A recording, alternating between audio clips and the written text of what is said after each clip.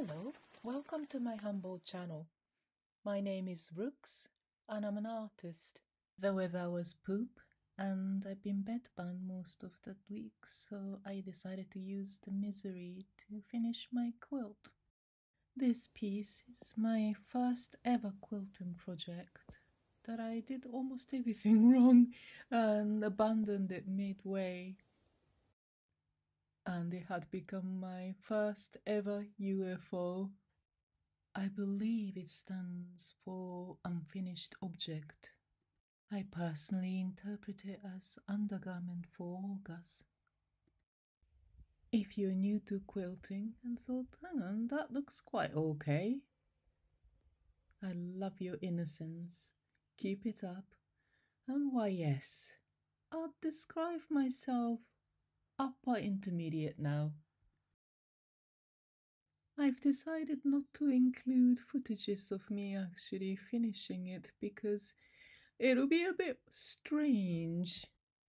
A bit like I built a shed, but I messed up the foundation so it's lopsided. Let me show you how to make it.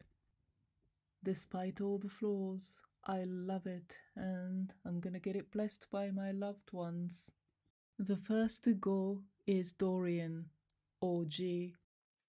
Oh, I just washed this. He won't be told, so a little bit of a trickery is needed here.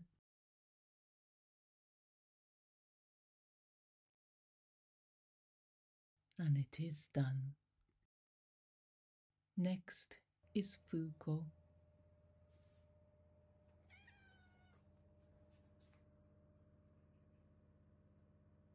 He's always a good sport.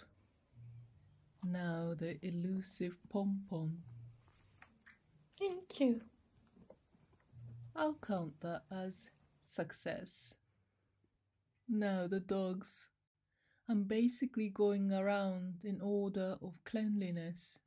Chickens go last because they have the least bowel control. Or maybe they do, maybe they just don't care. In that case, I salute them. Bruni, you bless my quilt. Bruno won't be told either, so I'm gonna ask Tommy, our neighbour's mastiff. Oh, he's always willing to please.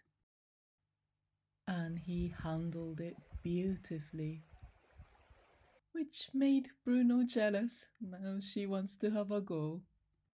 If the request came from my partner, she'd do it in a flash and 100 times over.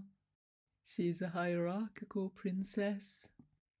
Here comes Rocco, my neighbour's the other mastiff. He's a very shy boy. He'll do anything for my neighbour and his farm. But blessing my quilt, I guess, is not in his job description. Well, can't win them all. Now the lovely chicken's turn. Thank you, Ripley, the bravest one. Now it's the turn for the least important animal of the menagerie. Me.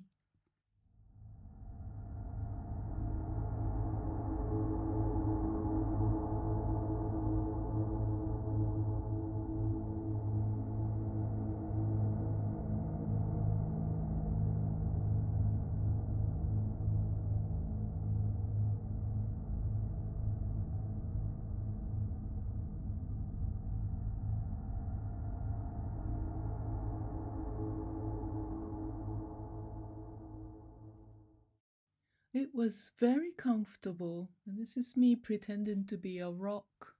The dogs thought that was really cool. It's me pretending to eat Tommy as a monster rock. He loved it even more than I soon thought to myself, what would dogs do to the rocks they like?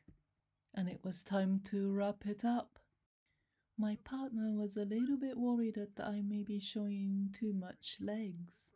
I told him that it's for OnlyFans and he seemed to be reassured after that. I never used the platform, but I'm sure there is a category called Someone Else's Crazy Auntie.